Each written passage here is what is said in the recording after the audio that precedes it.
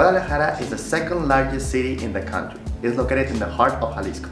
Now, this place is often overlooked by travelers, but I really don't think it should be. Since we've arrived here, we've fallen in love with this city, and I've learned that there's so much to do here. After all, this is the birthplace of Mariachi, Tequila, Santana, and Birria. I think you guys are gonna like it here. Let's get started. Vámonos. Hey travelers, my name is Juliana and that's my husband Martin. We've been traveling around the world for 4 years and fitting it into our lives any way possible, whether that be volunteering in hostels, working on cruise ships, taking short weekend adventures, or living as expats working remotely. Our goal is to show you how to have unique and memorable trips no matter what your circumstances. We only have 2 nights in the city, so we cannot waste any time. Yes, that's for sure. We have a jam-packed full itinerary for you guys to make sure that you guys get the most of this city. Now before we dive in though, I did want to remind you guys to make sure you like and comment on this video if you're enjoying our content. And of course, subscribe and turn on post notifications if you'd like to see more videos from us. We make videos all around Mexico and it's our goal to show you the beauty of Mexico. By interacting with this video, you're helping us to reach a larger audience. It's our goal to get 100,000 subscribers one day and just show the world how amazing Mexico is. And of course, if you have any questions or recommendations of what we should do next time we're in this city, leave them in the comments and we'll do our best to get back to you. All right, let's get started.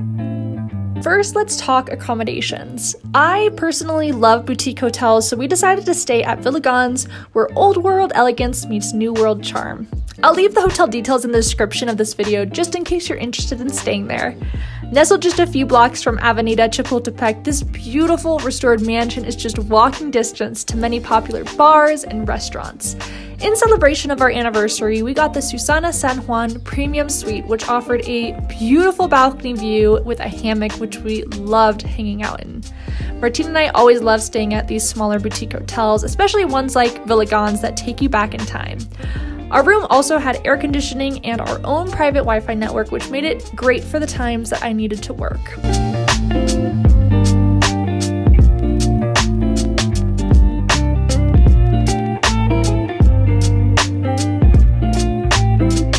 Their hotel staff was extremely helpful in providing information about what we could do in the surrounding area. The hospitality overall was outstanding, and they're always willing to go out of their way to help us. I also love that breakfast was included each day of our stay. It was delicious. There's also this adorable cat on their property named Uva who is so friendly and even sat with me at breakfast one day. Their garden area is perfect for daydreaming about all the wonderful things you'll do during your stay, but enough daydreaming, it's time to go out and see the city. For breakfast, you have to try the famous carne en su jugo at Carne Garibaldi. This restaurant holds the record for fastest food service in the world. They have locations all over Guadalajara, but we went to the original location in Santaré. We came right when they opened, and just look at how fast they were able to serve us. I don't know if they'll be as fast because it's like they're just opening, but... Wow, that is how long it took us, 55 seconds. From when the moment we ordered to the moment we received our carne en su jugo. Not only are they fast, but their carne en su jugo dish is amazing. So simple but flavorful. I was also a huge fan of their homemade horchata. Apparently they are also known for their refried beans with corn, and you can even pick it up as a souvenir to bring home. After filling up, there's no better way to know the city than heading to the Centro Histórico, where you'll find several pedestrian-only walking paths, cathedrals, and cultural institutions. The Plaza de Armas is a great place to start. Although it's closed right now, you'll get a peek at the beautiful plaza and nearby cathedral. This is a great free activity to do, and you're also in a great spot to visit many of the renowned museums nearby. When you're done with that, it's time to celebrate one of Mexico's most beloved traditions, mariachi. It's believed that modern-day mariachi music originated right here in Jalisco, so of course you need to hear some music. The Plaza de Mariachi is also in downtown Guadalajara and a perfect place to grab a drink and be serenaded to.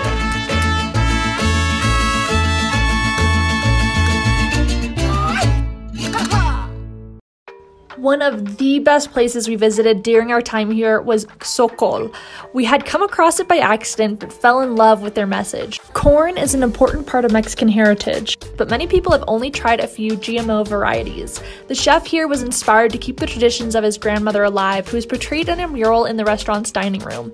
Every dish is based off of variations of Latin corn, and it's so flavorful. I've never had a tortilla this good.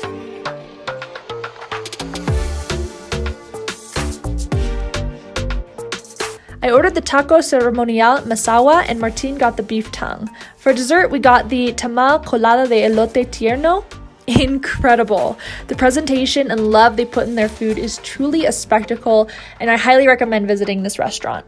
Another local favorite you have to try when you're here, tortas ahogadas. We went to the renowned Tortas Ahogadas Don Jose, which has been named numerous times as the best torta ahogada in Guadalajara. Tortas ahogadas literally means drowned sandwiches, and you'll know why as soon as you see one. These local specialties are typically made from a hard bread and chopped fried pork, and the sandwich is then completely drenched in a sauce that's made primarily from dried chili peppers. But don't worry, if you're afraid of spicy food, they can definitely make it without as much spice. After all that eating, it's time to get walking again. Head to the Mercado Libertad, which is actually the largest enclosed market in Mexico. You'll find everything here from leather to flowers and bootleg movies to a delicious and affordable meal. You could spend hours strolling around here, and by all means, you can definitely haggle with the vendors. And last but not least, Avenida Chapultepec. Bars and clubs aren't really our scene, but this street is lined with places to go out at night. Why we like the area is for the food scene. Avenida Chapultepec and its side streets are a great area to get a good meal. Funny enough, we fell in love with an Italian restaurant called Osteria, which we weren't originally planning to show because we wanted to focus on more local cuisine. But when Martin, who previously lived in Italy, said that this pizza was one of the top 5 pizzas he's ever had, we knew we had to include it. We ate 2 entire pizzas that night, and I'd gladly go back and do it again. Thank you guys so much for watching this video. Now we know there is so much that we weren't able to fit into this video. There are so many more amazing restaurants, things to do, museums. Definitely there's a lot more we want to do when things get better. I am really excited to come back to the city once again. Make sure you check out the rest of our videos in Mexico. I'll leave a playlist up above for you to check out after this video. And that's it. So long, travel well, and make the world your neighborhood. See you guys next time. Bye. Hey, thanks for watching this video. Did you know we have a Patreon? All our members get access to monthly income reports, exclusive podcasts, access to our private Facebook group, and even a copy of my ebook, Puerto Vallarta Like a Local. Business and first class patrons also get a postcard from us each month. Thanks so much for the support. Click the Patreon logo on this screen to join our family.